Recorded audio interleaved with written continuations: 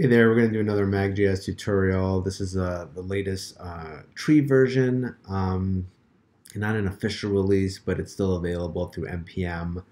So you can use the unpackage to get it in your browser or browser scripts, or you can do NPM install MagJS to get that version. So today we're going to show a simple example of basically creating a random message component, and I'm going to show some interesting ways that MagJS works in regards to components as well as services, things like that. So this example, I just want to show you, this is from React. Very simple example. It's actually using the old create class. But basically you have a list of messages, you randomize it, on click you see a different one. So what I'm going to do is I guess I'll fork that. And normally you would have a root. Let's check some of the configs. Let's grab our unpackage. But let's see here, settings, JavaScript. We don't really need Babel. We don't need React. Save and close.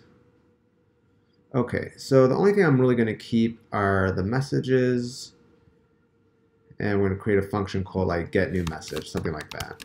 So this will be kind of what you might call our service. But before we even start there, I'll just keep this here.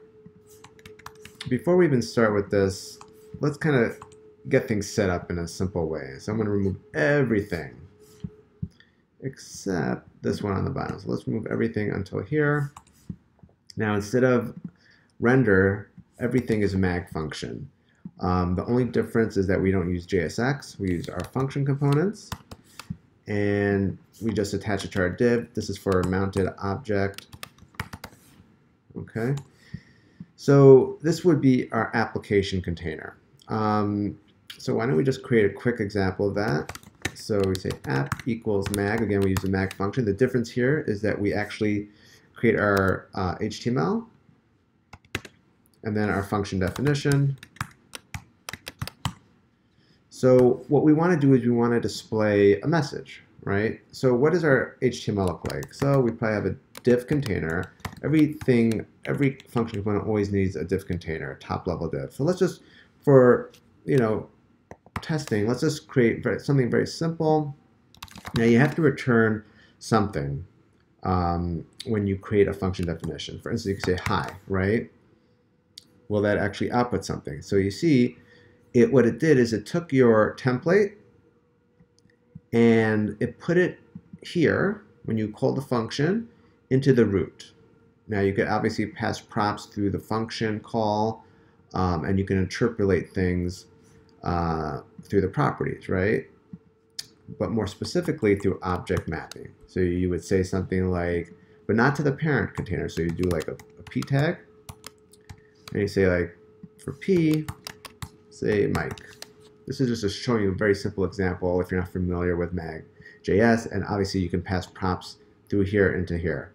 And anytime you want to change it, you just call the function again. So for our randomizer, we want to have a message, right? So why don't we make that into an h1? And we're going to say h1 is going to be our message, and it'll probably be a props message. Okay, so we want to display it, and more importantly is on click, we want to have a button. So why don't we create a button? Say random message. And then on click of that button, we say button. So here we're mapping functions.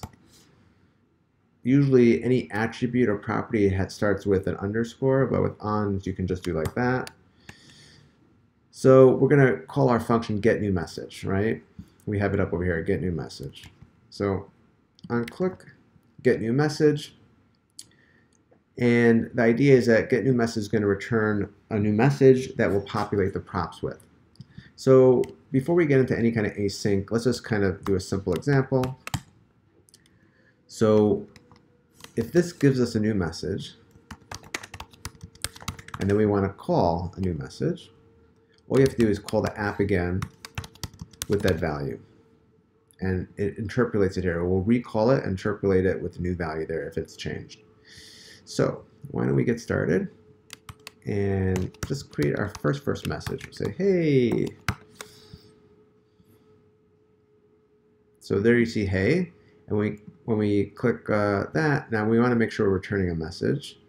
So it looks like we have 3 of them, and we just return this. All right. So let's see how that works. There you go. You see?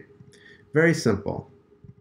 MagJS is not supposed to be complicated. It's supposed to be very, very simple. But in this example, I want to go a little bit further and show you guys just a little bit more, right?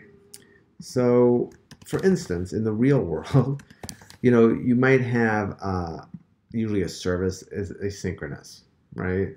So, for instance, you probably would want to call the message initially on load. So how would I call the message on load to call the first one? We don't want hey, we want an actual message. And we want it to be asynchronous. So let's just emulate that and return a new promise with the resolve. We're not going to worry about errors. And then we'll resolve the new message. And that way we can kind of do more real world, with loaders and things like that. So we'll actually do it within a set timeout to emulate real world defaulting. All right, so we're going to set timeout.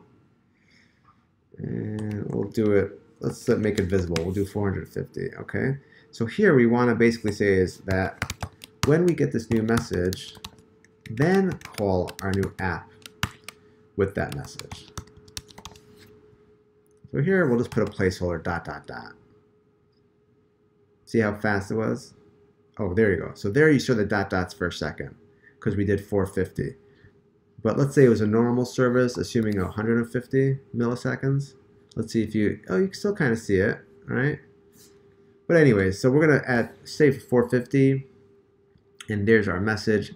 So what's happening here, this is being called first, and then this is being called second because it's asynchronous. And when you click the randomizer, now we're going to do the same thing over here. We're basically going to copy this exact same thing here. So we're saying on click, asynchronously call the service. When it resolves, call the application. The application just call with the new value and interpolates it. That's very simple, right? I don't know. Oh, there it is. Now, did you notice there was a weird delay because I kept on clicking it? So in a normal application, you would disable this until it's done, right? That's kind of like a loading icon. So we want to have it disable. So basically is we want to have a new value, a new props that says, am I loading or am I not loading? If I'm in the middle of loading, let's disable this button, for instance. So first, let's hook into that property. So like I said, all attributes, properties are underscore. And we're going to say, props.loading. If that's true, then we're going to disable that. If not, false. Okay. And then over here, we're going to call app again. Oh, there we go. I knew there was something wrong. So before we call a get new message, we're going to call loading here, and we're going to add true to it. So now when I click this, it should get disabled. You see it's disabled, but now we need to re-enable it. So here we'll say loading equals false. So now you see it loads, we click random, and then when it loaded again, it's enabled again. So that's kind of cool, but normally you would have also maybe like a loader icon or a subcomponent. So I want to demonstrate not only a asynchronous service and not only attributes or classes changing, but how about another component? Let's create a really simple component. I actually have an example here I didn't want to do it from scratch right this second. I want to make this a quick tutorial, but I wanted to show you what something like that might look like. So here's a very simple app, and all this app has is a loading component. So we call the loading component like this. Now, with MagJS components, it's maybe a little bit different, but basically it has a HTML definition, and then you have your function handler. So you have to know certain things about the function handler. The function handler can take certain values. Usually it's an object mapping to the elements in there. Now, in this case, we don't necessarily want to do that, but if the props don't change, it won't necessarily reinterpolate it. But it takes whatever value you put here to heart. So what I'm trying to say is that you need to return at least an empty object, even if you're not going to use any props here. And you should always have a top level element, HTML element, and then manipulate usually the sub elements if you're going to manipulate them. So what I want to demonstrate here is how to use this component within an asynchronous call to show it or hide it. So the way to do that is you want to usually have a specific element container within your top level component in which the subcomponent is going to sit in or be added to, mapped to. So here you can see when the props is loading, so when there's loading, kind of in our other example, at message, then we have loading equals true. So when that happens, we're attaching the loader component to the loader element in our top level component. And when it's not, we add a null, which basically removes it. Okay, so we're not removing it in here in the component, we're removing the component from the top level component. So this is a proper way to add and remove components on top level, a child component from a parent component, basically. So we're having a property as like a true or false, we show it, or we give it a null. Now you could put a show or hide property inside the loader. You could pass a property here that would like show or hide or change the messaging. That's fine, you could do that too. You can be as creative as you want. I just want to show kind of the top level of how to do this kind of thing. So why don't we copy the component here. We're going to just add that component. Let's say that's our loader component. And here we're going to create our loader template container. So now we say loader, if props.loading is true, put my loader component. If not, null. That's it. So as you can see here, we have our loader component. Whenever props loading is true, it's going to add it to the loader here. So why don't we check it out? Let's see what happens. If I click random, you see it said loading down there. Now what about on initial load? Let's look on initial load what happens.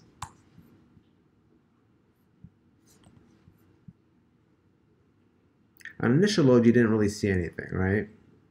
So how to do an initial load is the same way. We add loading here as true, and then over here, we'll add false. But first, let's just check it out. So you can see I added loading equal true here, so it shows that component.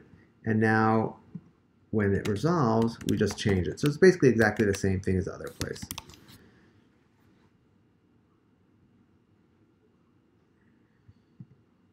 Okay, and that's pretty much it. That's the example. I'm going to put this URL into the video description so you guys can check it out, take a look, play with it, see what happens. I'm going to rename that. Say mag.js random message with loader. How about that? All right. Well, thanks for your time, and I hope you enjoyed the tutorial. And until next time, thank you.